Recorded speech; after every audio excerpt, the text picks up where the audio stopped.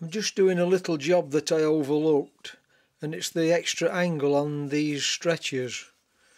It just slipped my mind to put them on. So what I'm doing, I've cut my angle to the required length, 2 inch. I've put 3 1/8 holes in, and I've just clamped it to the component with my tool clamp. Checked it for squareness, and when I'm happy it's square, I'm just going to follow through with 1/8 drill into the bit that I'm going to rivet it to, into this.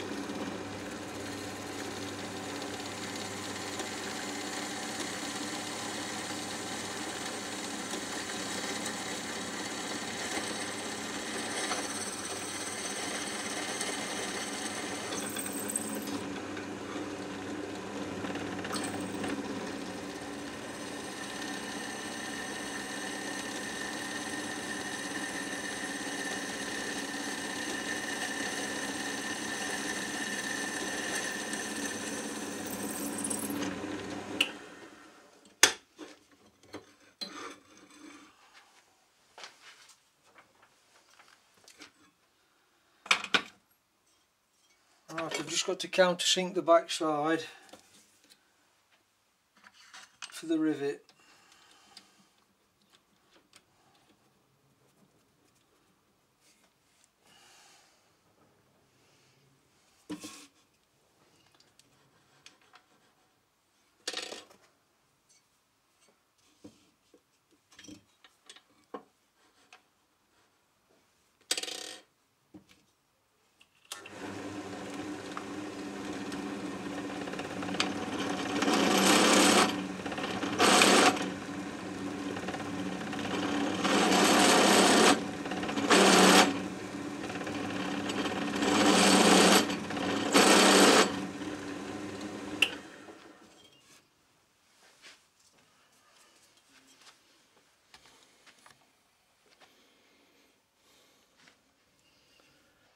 We're ready for riveting now. I'll just take the camera around a bit.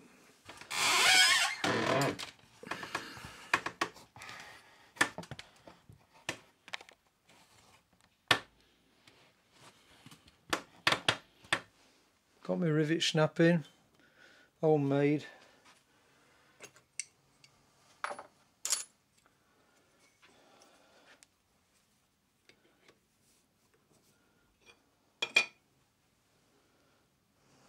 Where's my tube gone? Just a minute. Here we are. Drop my rivet.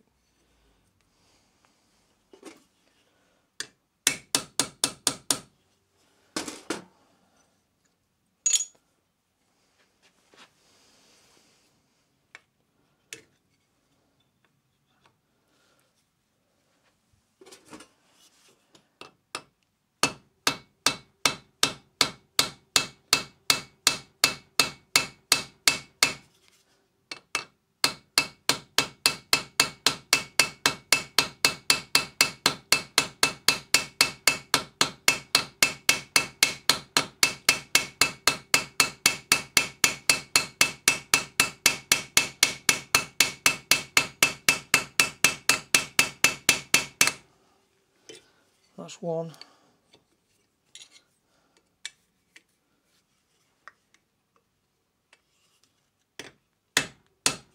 Just make sure the rivet's fully home.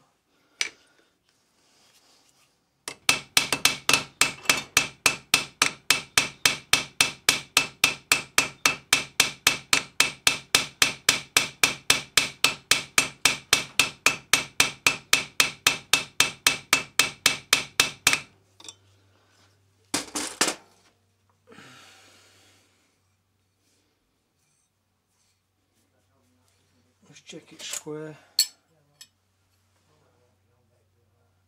Yeah, that's okay.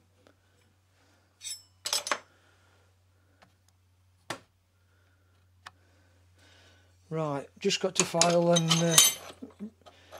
surplus rivets off.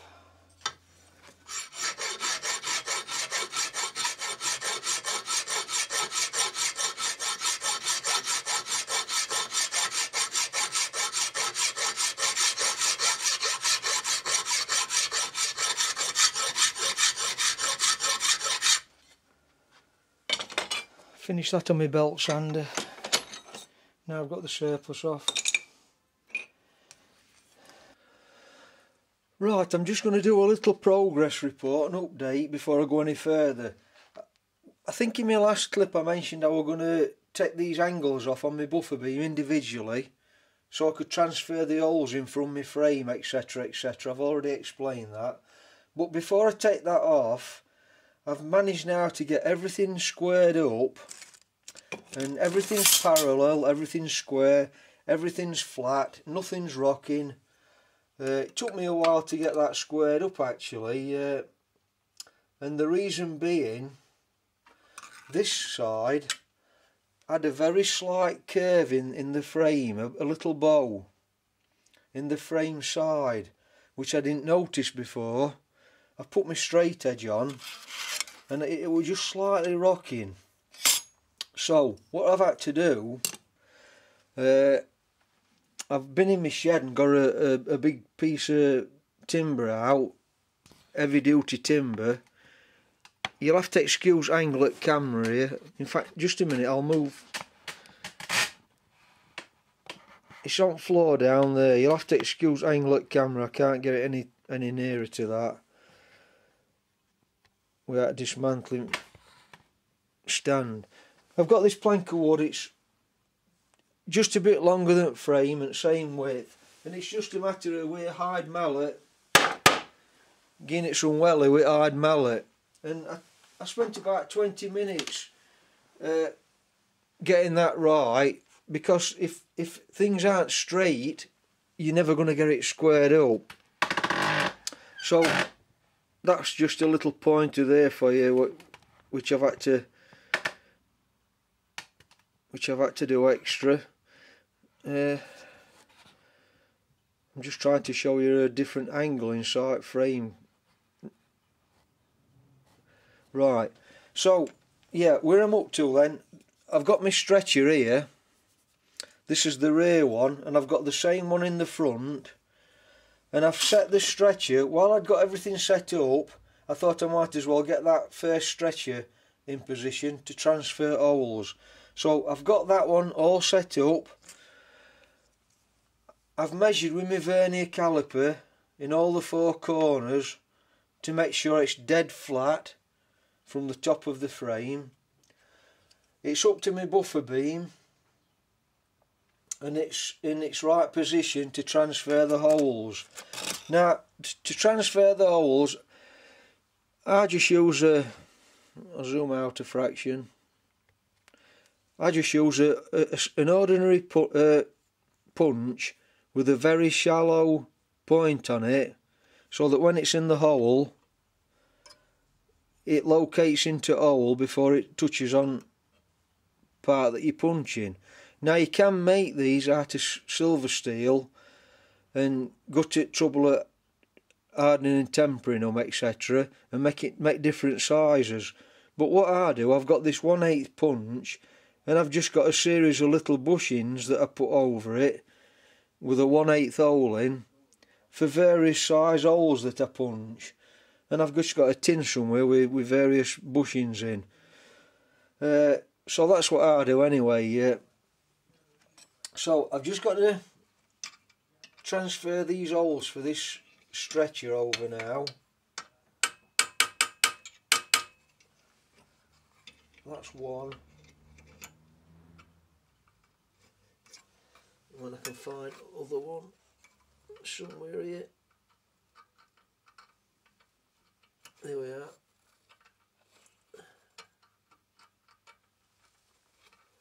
Where's it gone? It's there.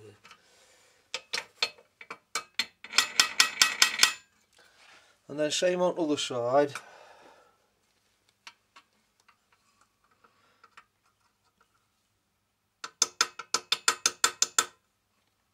Other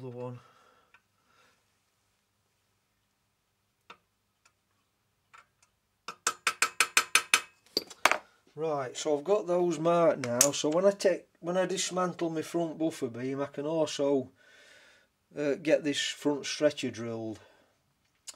Yeah, I think that's everything. And to be honest, I'm forever checking that to make sure nothing moves and that everything stays square. You don't want something to just slightly move out before you start punching your transfer. Put your transfer punch in to mark the holes. So yeah, everything's square, everything's level, everything's parallel. I've checked the horn guides, openings, and they seem to be okay.